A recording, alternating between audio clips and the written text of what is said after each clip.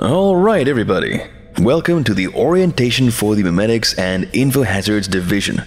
Now this is a full week of training and a long day, so be sure to get some coffee or a donut because we won't have time to go get food until lunch. I'm Junior Researcher Zach Action, and yes, question? Why aren't I having any coffee or donuts? Looks like we have at least one veteran of the reality bender's orientation. Well, to put your mind at ease, why don't you get me some coffee and a donut or two? Usually I take it black, but add some milk and sugar just to cover all the bases. Hey, sprinkles! Nice. Now, you're right to be suspicious. You get lied to a lot at the Foundation. Little things like, we only put tracking chips in D class. This will be the first time you receive amnestics, and the location of the site you're currently sitting in. But today, I'm going to be completely honest with you. Which gets us to the very important part. You don't have to worry about us secretly feeding you drugs. We will be very openly feeding you lots of powerful hallucinogens. The reason we're not bothering to hide it is because, like most infohazards, our psychedelic testing regimen works whether or not you know about it ahead of time. The reason we're making you trip balls is that we need to make sure you can handle your shit, regardless of what your brain thinks is going on. It doesn't matter if the walls are melting and cats with a grandmother's face are telling you the secret history of the world.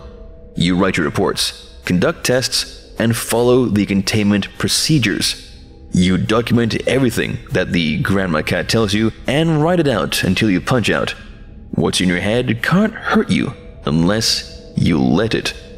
To work with infohazards, you need to notice when things don't make sense. And this is the important part. Respond accordingly. Do you suddenly have a spouse you didn't this morning? Well, maybe you shouldn't consummate that relationship. Were you always taking advice from the omnidimensional blood god you're thinking about building a shrine to? Maybe instead you should talk to your supervisor because we sure don't need another prophet to... Hey, that got everybody's attention. Yeah, part of what you'll learn is how not to say things. Did you know that % of information is memetic censoring? It's written there as clear as day, if you have the clearance and counter programming. Want to know how it's done? Well, first... Alright, everybody back up? Yep. For those of you not keeping track, that was almost an hour you aren't going to remember until you earn it. Exactly none of you have the training or clearance to know any of that. Yet.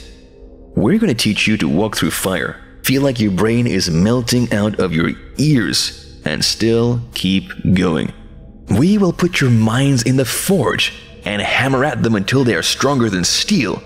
Mind-affecting and weird psychic SCPs will slide off you, and information-based containment breaches will just be another day at the office.